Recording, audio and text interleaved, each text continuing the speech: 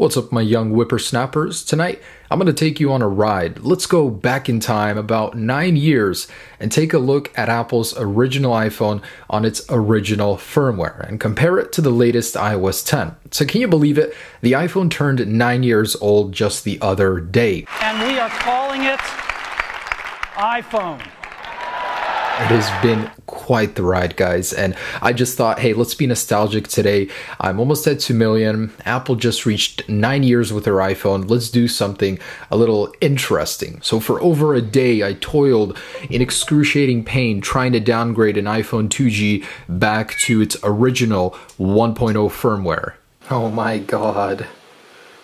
Wow. Holy crap. It freaking worked, and I achieved that goal. So I want to show you guys what life was like 9 years ago when smartphones were just a thing. So iOS 1.0 on the original iPhone 2G. So it's not easy to install this. First off, you have to have a specific iPhone that was built in a specific year. I have several, so I got lucky. It took forever, so many attempts, so many tries, so many tears, but here I am with iOS 1.0 and I want to compare it. But a little history lesson for you, just because I'm feeling nostalgic here.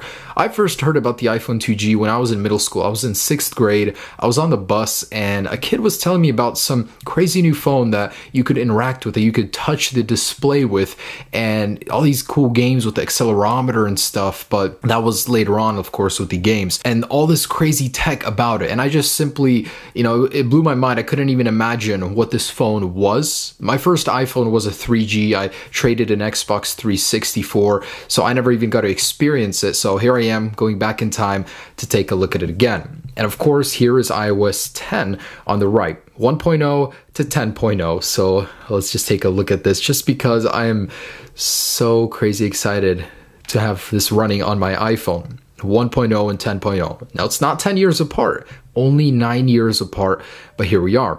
So what can the iPhone 2G do that the iPhone 6s on iOS 10 can't? Well, first off, let's begin with sliding to unlock. I mean, who needs a fancy click to unlock when we have that on our iPhone 2G?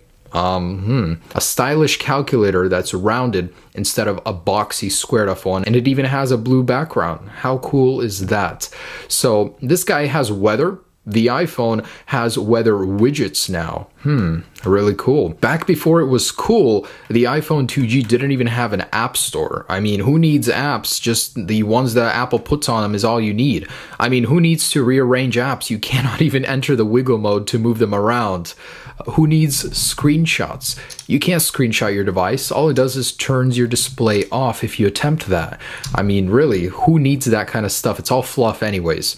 Control center. No control center, no notification center. There is no extra way to interact with your device. The double click doesn't even open the phone app, doesn't open multitasking, doesn't do anything. I mean, how did people survive with this thing back in the day? But the cool thing is the SMS app actually labels it, so you're not accidentally clicking on another app. Oh, this is the SMS messaging app. Okay, cool. So what else? Back when the camera application had no settings in it whatsoever, it just took a picture and showed you them. That's all. I mean, what more do you need? It's the cleanest experience. And it did also have YouTube pre-installed, which is cool. Back when it had Google Maps instead of the crap fest today that we call Apple Maps. Back when, pages weren't a thing. You couldn't swipe to Spotlight search or pages. It just, stayed. But the one area I've noticed that the iPhone 2G excels with iOS 1.0 over iOS 10 is the fact that when you actually change volume or you're disabling your vibration, it doesn't cover your content. You can actually see through it. If I were able to slide my background, I'd show you, but it doesn't completely obscure it. So I mean, that's one reason you should go for iOS 1.1 over iOS 10. Take a look at this. When you do it on here, it just blurs everything in the background so you can't see anything. I mean, come on, what a downgrade that is. And back when settings wasn't a cluttered mess with all these crazy new fancy features, I mean, it was simple. In general, you just had one page instead of this scrolling, gigantic option page of a ton of other options. So it was very simple.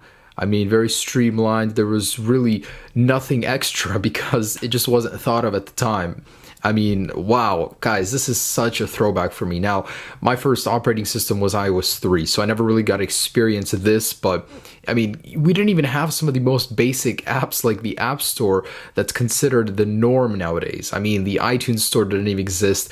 It was crazy how simple it was, and I just thought it'd be interesting to make this video to show you guys that, man, iOS 1.0, I never thought I'd actually be able to install it, but man, I mean, can you believe the process? It was like I had to downgrade to 3.0, then from there to 1.1.4, flash the baseband or erase it, then downgrade to 1.0, and it actually got stuck in recovery mode, so I had to boot it out of that, and I had to run a virtual machine with Windows XP. I had to download Windows XP, guys. Come on, I went through quite the battle. So there it is, guys, iOS 1.0. There's really not much to show you, but even the most basic things that we got used to, you know, it doesn't work anymore. But this actually has quite an interesting version of 3D Touch. So on iOS 10, when you 3D Touch, you know, you get a cool little menu. But on iOS 1.0, when you 3D Touch, you get a cool effect with your screen. I mean, it kind of starts waving. So it's kind of interesting. See that? It's like wavy effect. I guess Apple hadn't implemented the software side of it yet. But cool. Anyways, guys, there it is. iOS 1.0 on my iPhone 2G.